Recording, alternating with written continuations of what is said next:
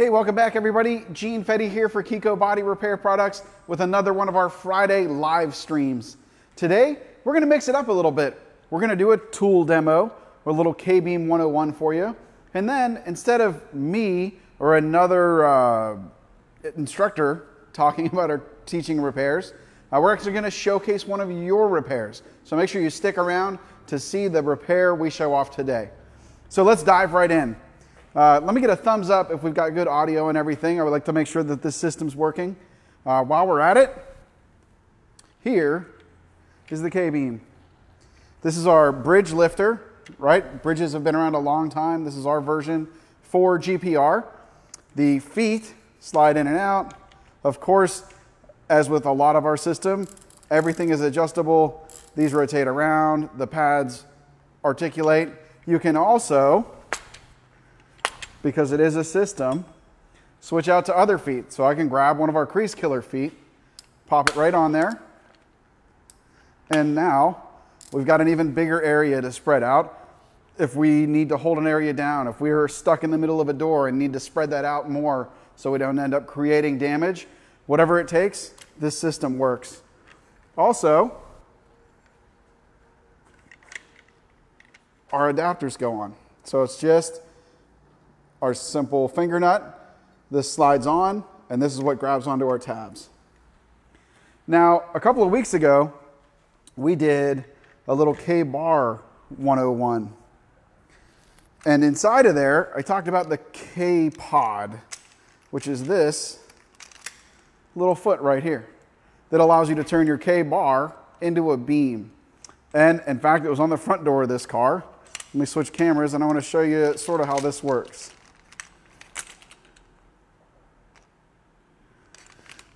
So when we come over to here, right, we can still use this as a beam. We've got some maneuverability, but we run into some, I don't want to say restrictions, limitations.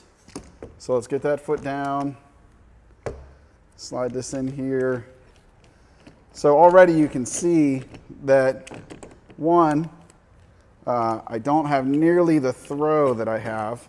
You'll see how much easier the K-Beam is to set up, but I've almost got to take this all the way in to be able to get it on. In fact,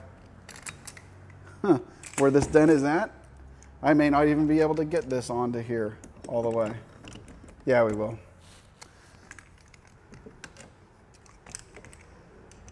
So you also saw how this foot comes off, so it will work. However, definitely more limiting. There we go.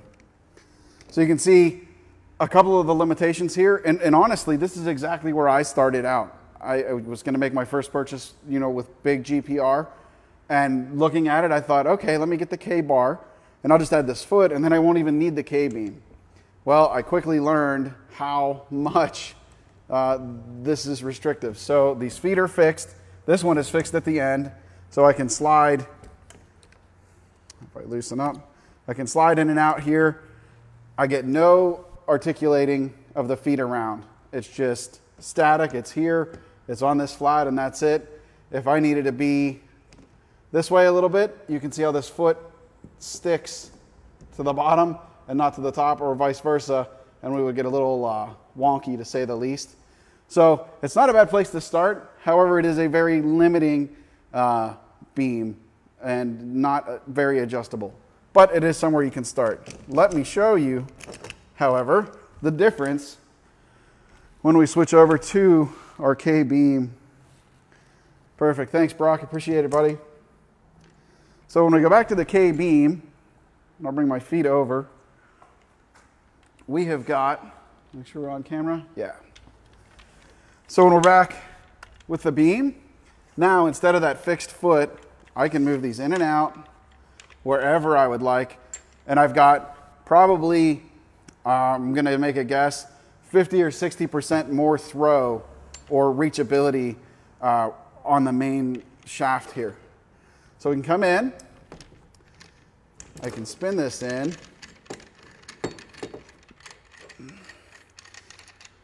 This also has a 1/4 inch adapter where we can, if we want to, put a drill on. In fact, in the repair that's coming up that you're gonna see, you will see just how well that drill works. So what I'm able to do here is take these feet, place them in between the two panels, spread the force of the pull across both edges. We know that's super strong, and above and below this body line, and lock this in. I can take and slide my adapter into the middle, lock this in. And then because we're not out at the edge of the panel, we're sort of in where it's soft, I'll go ahead and stick with my crease killer foot, put it this way, right up to the body line, spreading the force out over a nice area. And then we simply start to apply some pressure. And that's as simple as turning this out. Stick a screw gun on and you can run it. When I'm teaching, I like to do it by hand. When I'm working in production, I definitely like to throw a screw gun on it and go. This now, as you can see, becomes a second set of hands for me. I don't have to hold anything here while we start to apply pressure. So we've got some nice crowning going on. I'm able to load this up. I like to go in increments of 4 turns once I'm into a load, not to overload it. And now I can grab a slapper, and put it on here, holding tension out, and begin to make strikes. I can also come in, if I wanted to, with a hammer and begin to make strikes. I can put myself over here where I can see with the light exactly where I need to go.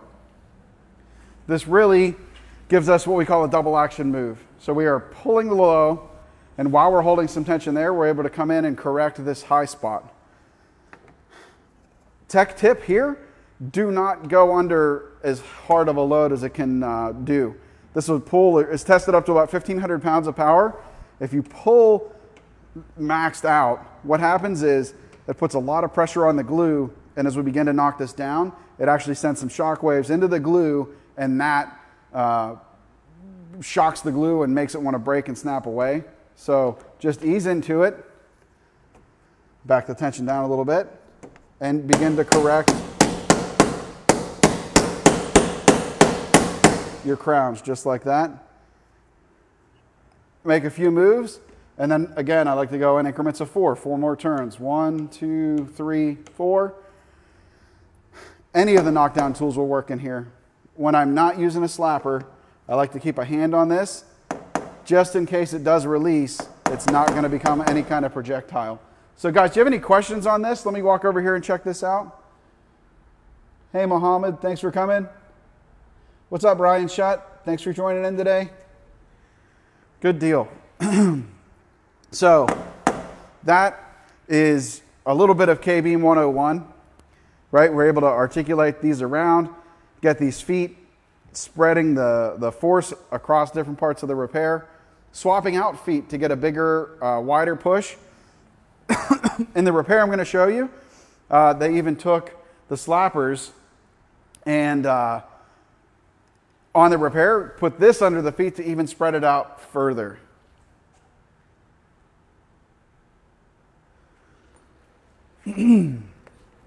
Excuse me, I got a little frog in my throat today. Now, we can continue to pull, and as this moves, it adds more pressure to your crowns and high spots, and just continue working through. That is how we would progress through here until it's time to release. Now, to release your tabs, very simple, because we don't want to over pull. Grab our 99% isopropyl solution, also our cleaning agent for when we're prepping the panel. Just get it under a load. Get some alcohol on there, and just let it work for a second.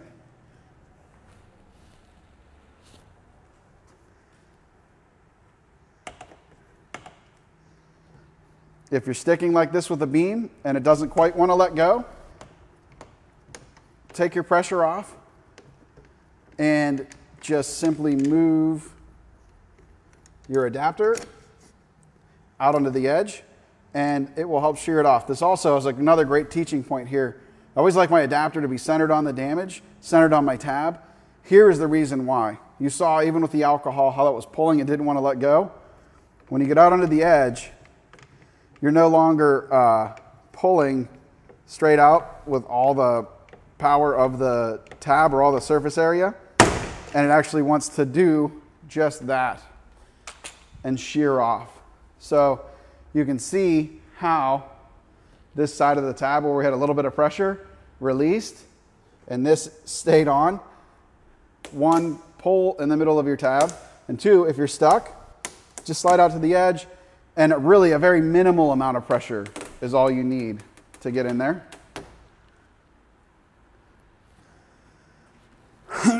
Excuse me, my goodness. Now, I want to show you some of the just raw power that this tool has. So I've stuck one of our largest ice tabs on here, cam auto glue. Now it's been on there for a little bit. I set it before the stream started because this will take 4 to 7 minutes to set, and I didn't want to do that and just burn time watching glue dry. Now this cam auto does not mind taking a little bit of heat back in, so I'm just going to take my torch and just warm the panel around, and we'll just let that heat go back in. That helps to make it flexible, nice and easy. So let's see, we've got Michael Hidrago, thanks for coming in today. Ryan Hearthcock is on deck. He's the one whose repair we're going to share. Thanks for coming in, Ryan. And Henderson, you had a question. How often do the tabs break, if ever at all?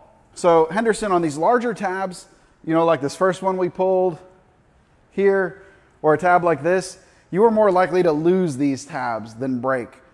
On the other end, our smaller finishing tabs, they can break. They are a semi-consumable. When that happens, simply replace them. They don't break often. And there's some best practices. If you go back through some of our older videos, I give some tips on helping to extend the life of the tabs.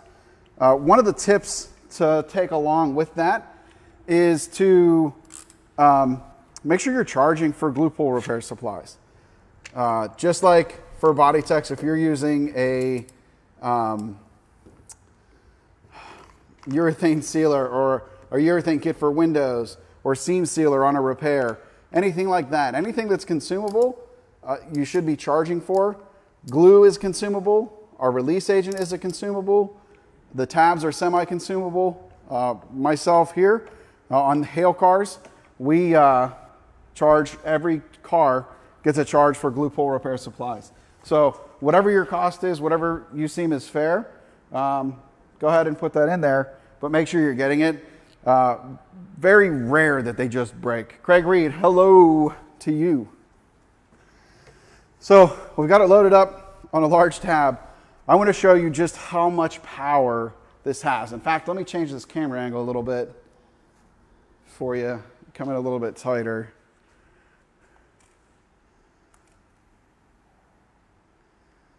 There we go. So this being one of our larger tabs, using a 100mm adapter on the K-Beam with the feet in, this,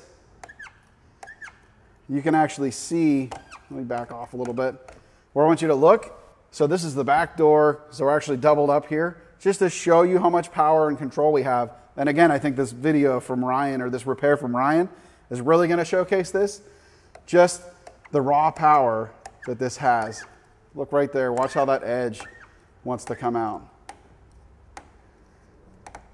Now, when we're at trade shows, I like to take the K-Beam Junior, which is a cut down version of this, and put the feet in, and we'll glue this tab on and let this thing sit here. We normally do two. We'll do one in the morning and then one after lunch, and just let people feel.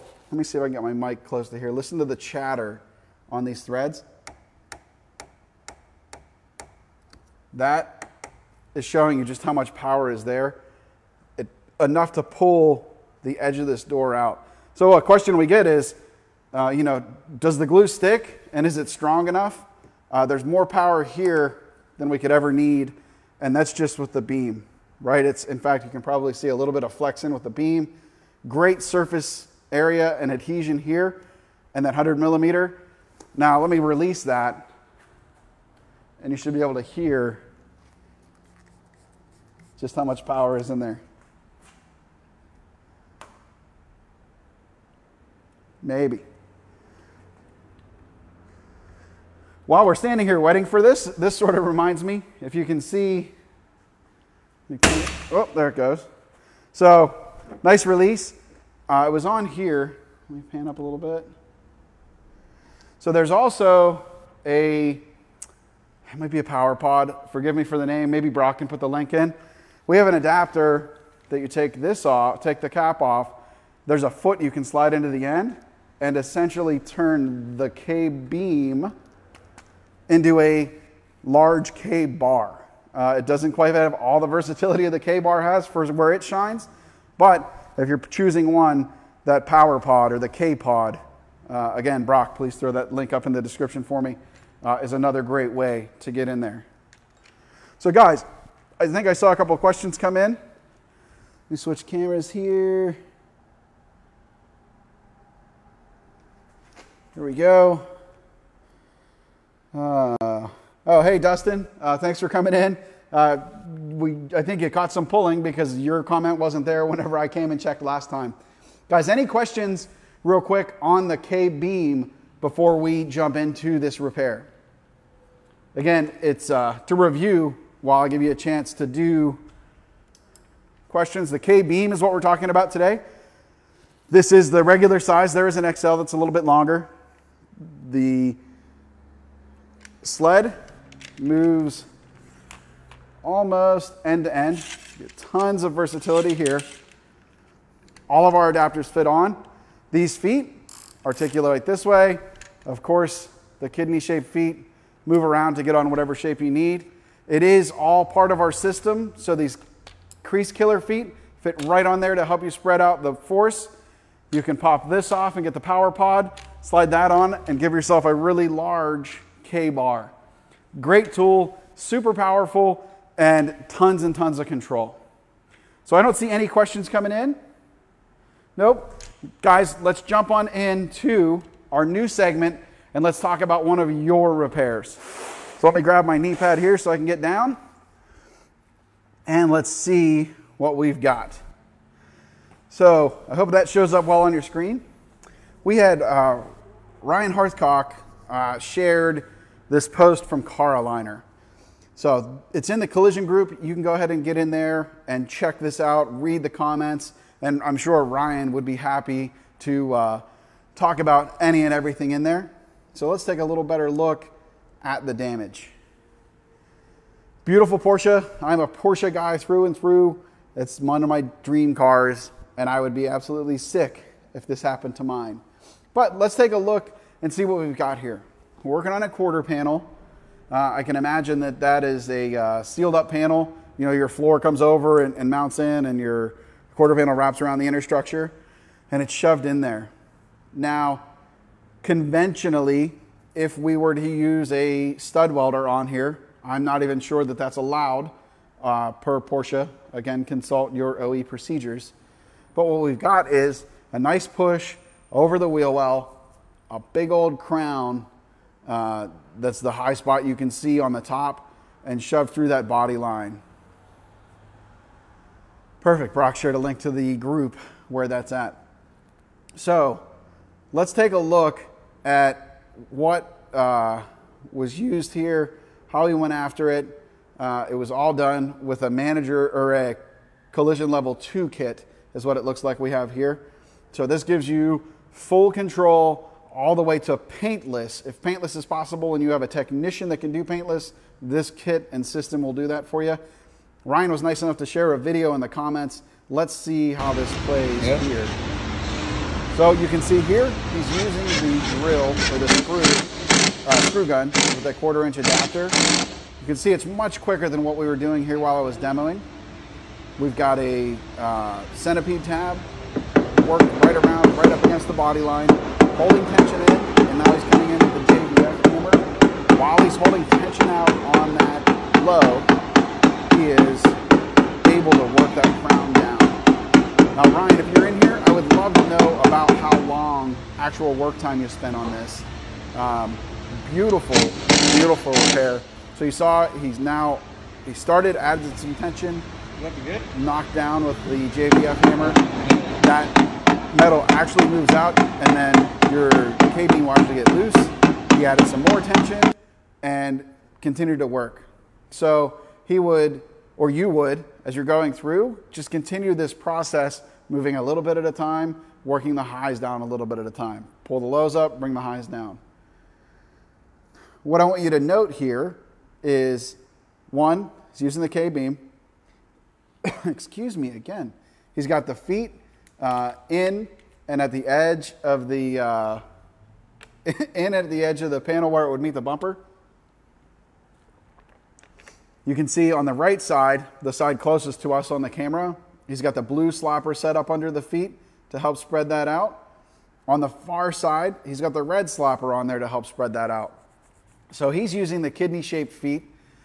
He could have possibly used the crease killer feet and avoided needing to use the slapper, but either way, he's taking the whole system, thinking outside of the box a little bit, and making it happen.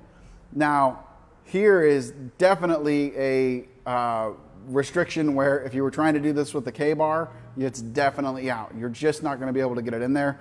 It likely may not have even been able to go wide enough to cover that repair. Working it up slowly, it looks like he's got the 100mm adapter on there. Tab placement, so if we go back to the repair, that tab placement, you can see he's got that, you've got the edge of the panel, and then, you know, in an inch, inch and a half, you've got that hard body line, and then above that, maybe 2 inches is where the crown is. Talking through tool choice, or tab choice, right? He wanted likely a curved centipede matched up to the body line without crossing it. And then in the video, it appears like he went below the body line because that's the stronger side, began to add that pressure and worked that crown down super clean. Now here, let me show you. Yes. If you zoom in, and I can't zoom in, you can see that he was able to get that back really great. There's another picture. I thought I saved it. Let me see if it's here. Where he's got the light. Yeah, this one. Let's get this up here. This one here. Again, you might want to zoom in or hop in to the group, and you can blow these pictures up life size, or full screen, I mean. You can see that using the light, you're able to see all the detail. Again, Ryan, I would think that you got that to completely glazable. A few huge wins with this repair. One, now we didn't see this in primer or glaze.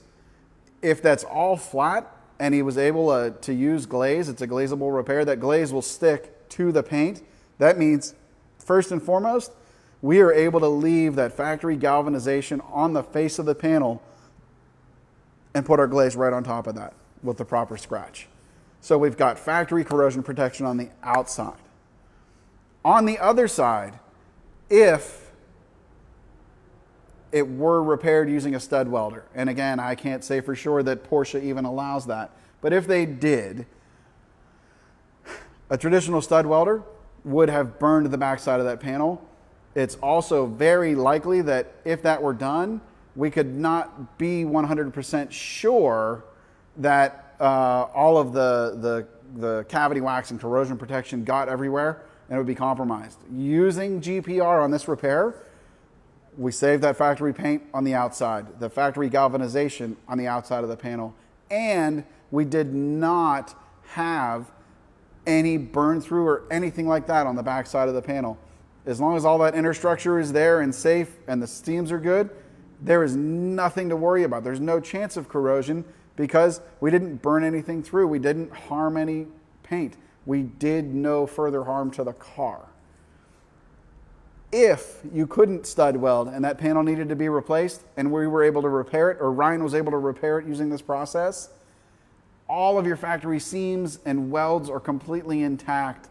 If that's my car, I will take that repair all day, any day, from here to eternity, over having to have that panel replaced. Ryan, hats off to you and the guys over at Carolina for putting out that repair. Thank you so much for sharing it. And if you're up for questions and answers, it looks like some of these guys have questions about how long did the repair take. Said it looks amazing. Perfect. So William Allen, that's exactly what this system is made for, is doing damage like that. So look at this, ready for glaze. So there's the before right there, nasty, shoved in, all GPR to get to there, saving those factory seams, as much of the factory paint as possible, the factory E-coat on the inside. Again, just a complete and total win for GPR. Guys, any questions that I can answer about this? If not, maybe pop on over into this repair video in the group or on the Carolina Southwest page and talk to Ryan and see if you can get some conversation going. But again, Ryan, thanks for letting us share this. Hats off to an absolutely beautiful repair. Loved the save, loved the car. Great job. So, there you have it. That is our Friday live stream for today. Last call for any questions. I will check one more time before we wrap up. All of the links and descriptions to our trainings and resources are in the description of here. Again, check out that K-Beam. Incredible tool. Don't forget about the power pod. I saw Brock did share the link through. If you have any questions or comments and you want to hit us up, message me, message Brock. Anybody at Keco is happy to help you. Thanks for coming along and hanging out with me on a Friday afternoon. We will see you on the next live stream. Things here in Pittsburgh are getting back to normal. We're in the green today, so hopefully life starts to be normal again. We've got an appointment tomorrow to get rid of the old quarantine beard and haircut, get this all trimmed up and looking good. Guys, thanks for watching. Let me check these questions one last time. Oh, Jack, K-Beam or frame rack to pull that? It looked like the K-Beam. Jack, if you go back and watch, either in the group or rewind this video when we're done, we've actually got a video of him using the K-Beam. So thanks for watching. I will catch you guys on the next one. See ya.